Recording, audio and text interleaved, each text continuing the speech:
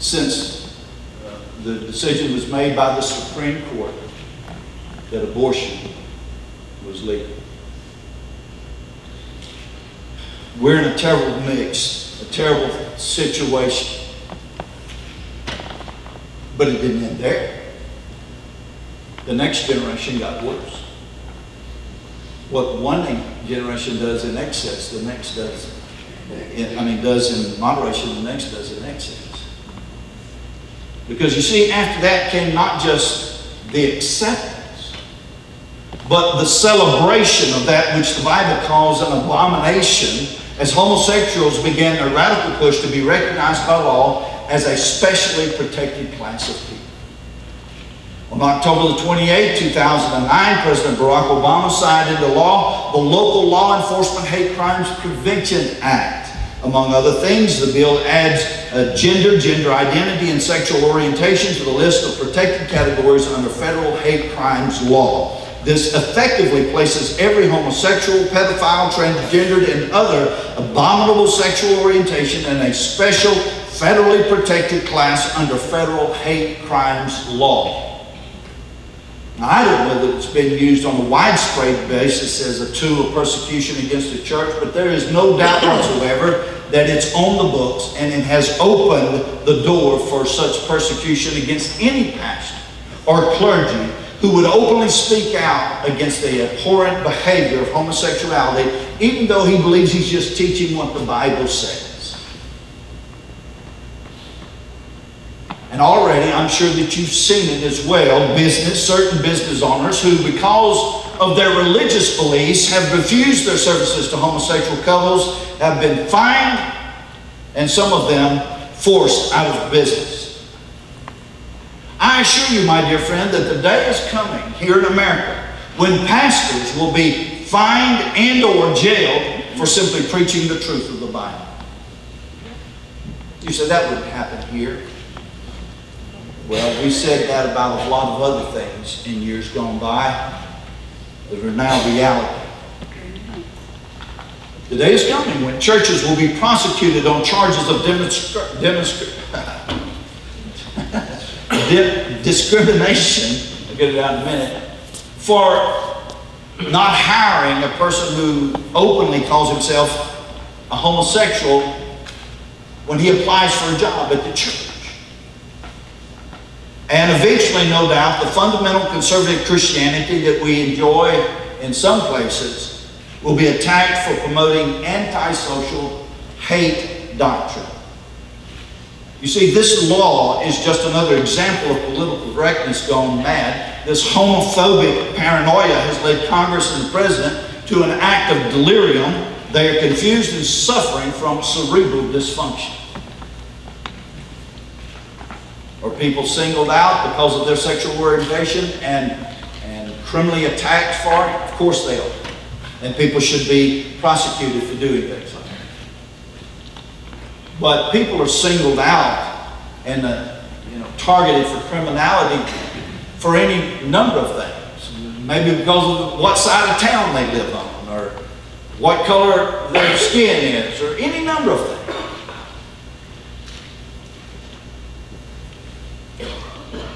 Am I being too paranoid? No.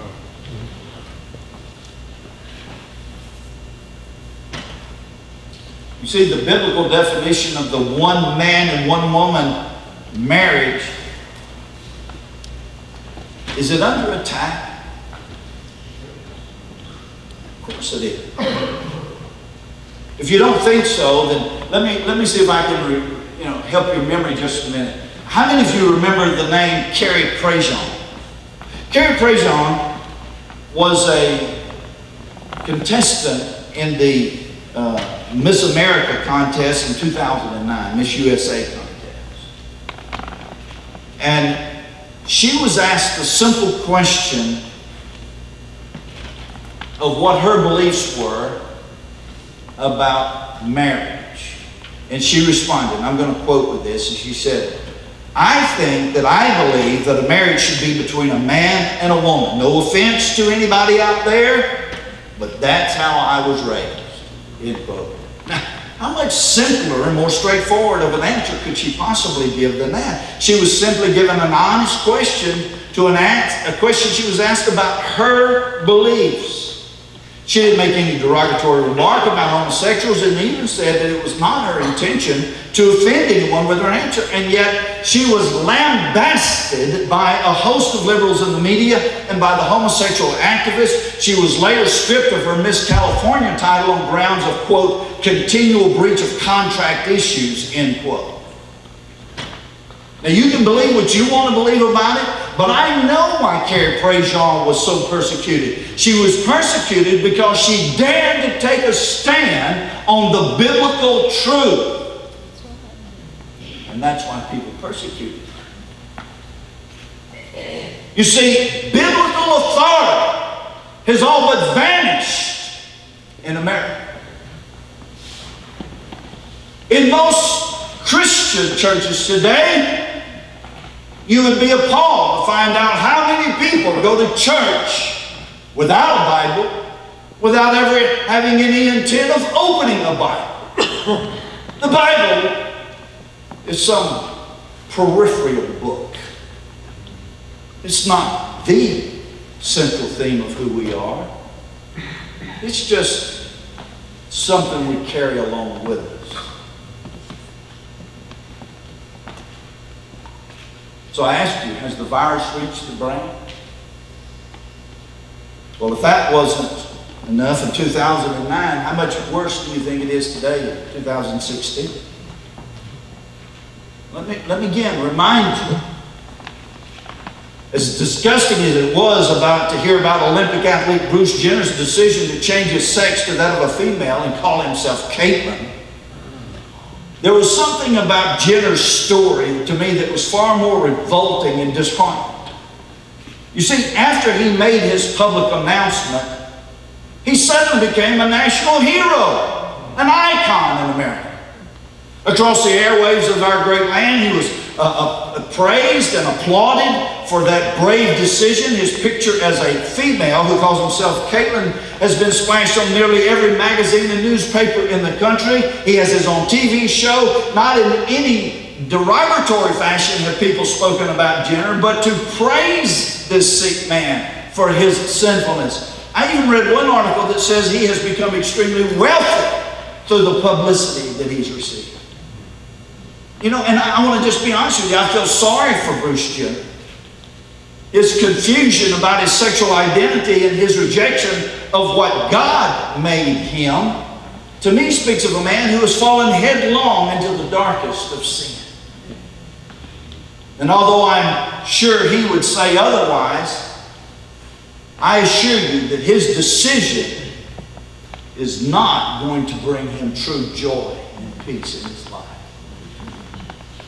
And he's going to have an eternity to think about that. But what is really eye-opening is the realization that so many Americans applaud and fully accept Jenner's transgendered lifestyle, and many of them call themselves Christians. My daughter came to me shortly after this all took place, and she said, "Daddy," she said, I can't believe what I'm seeing on Facebook. I said, "What are you talking about, baby girl?" She said, "Daddy, all of my Christian friends on Facebook are applauding Bruce Jenner for his truthfulness and for his coming out." What? What about the Bible? What does God have to say about that situation? Does anybody even care anymore? Nobody cares what the Bible says, for goodness sakes. Come on, preacher, catch up with the times. And we as Christians are silent. Just let it pass. Let it continue to accumulate on the mountain of sins in this country.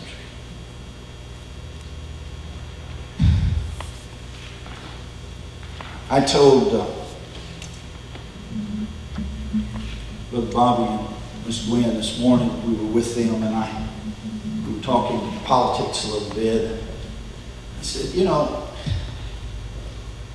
it's not, you know, and I'm not here to give a political speech, but I don't care for Barack Obama. I don't like what he's done. I don't like a lot of his decisions. But he's not the problem. He's just one person. The one thing that's really the problem is that a majority of the people in this great land was stupid enough to let that guy. That's the problem.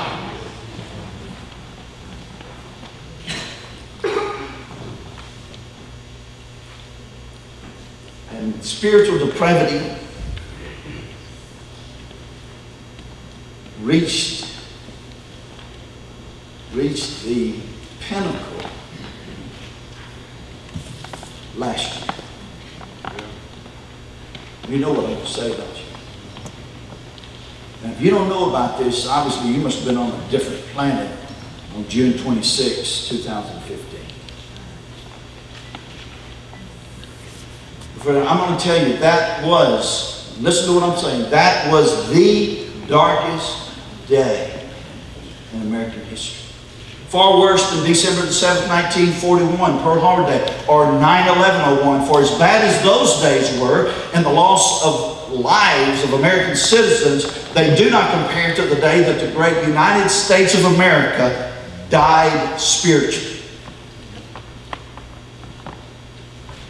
Sin sickness has been dragging us down for many years, but on that day, you should put it on your chalkboard. June 26, 2015, we took our final gasping breath and died spiritually as a nation. On that dark day, the decision of 2 men and 3 women drove the last nail into our national coffin. In a 5-4 decision, the Supreme Court ruled that same-sex marriage is legally protected by the United States Constitution and must be afforded all the same benefits as heterosexual marriages. The 5 justices who ruled in favor of this decision are Sotomayor, Kagan, Ginsburg, Breyer, and Kennedy. The 4 who voted against it were Robert Scalia, however you say his name, the man who just passed away, Alito, and Thomas. Now, our president, Barack Obama, was totally wrong because he praised them for their brave decision. I was totally opposed to what he had to say, but you know, he said something that was true. It actually hit the nail on the head. Because the president said, and I quote, "It affirms what millions of Americans already believe in their hearts," end quote. And to that statement, he was perfectly correct. Yes, millions of Americans believe, you see, that homosexuality is simply an alternate lifestyle. It doesn't matter what the Bible has to say. Millions of Americans think that same-sex marriage is perfectly normal and legitimate. Millions of Americans see this decision by the United States Supreme Court not as an encouragement into sinful behavior, but as a giant step forward in our national evolution towards providing freedom and joy to all Americans. And many of those millions of Americans sit in the pews of our churches every Sunday. God help us. Where is the voice of the church? This abomination was manifested in yet another abomination. As if to rub it in our face, the president had the White House lit up in rainbow colors to celebrate and show his support for this abominable act. Now, what Mr. Obama did not say in his speech was this decision culminates the path of rebellion and destruction that our country's been on for the last 50 years. He didn't say that. What he did not say was that we have taken the final step of sinful depravity that will bring down the judgment of Almighty God upon this once great nation. What he did not say is that the spiritual rabid virus has now reached the brain and there is no remedy. 2 Chronicles 36:16 says, "But they mocked the messengers of God and despised his words. God's word. They despised his words and misused his prophets until the wrath of God rose against his people till there was no remedy. You see, contrary to what many people understand, there is a red line with God. You can go too far with God. There is a place where you go far enough against God and he just writes you off. There is, according to the Bible, a sin unto death. There is a place where God looks at a nation and says, you have gone too far and there is nothing I can do with you now except judge you. You can go too far with God. Again, I do believe that God would forgive America if we would repent and come back. I know he would.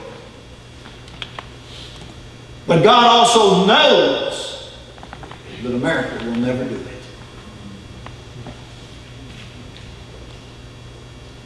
Now listen to what the prophet Jeremiah said about another country some 2,000 years ago named Judah.